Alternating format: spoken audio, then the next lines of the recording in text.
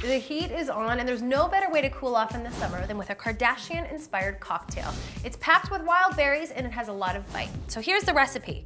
Light rum, you need crushed ice, blueberries, strawberries, fresh lime juice, some mint, simple syrup, and some soda water.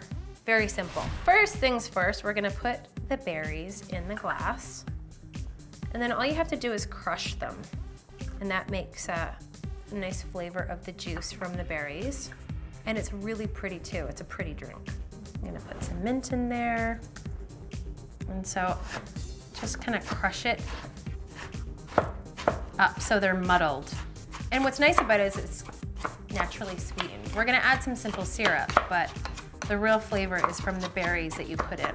Berries are bursting with nutritional benefits. Strawberries are a good source of fiber, vitamin C, and magnesium, and blueberries help reduce belly fat by boosting your body's fat-burning potential.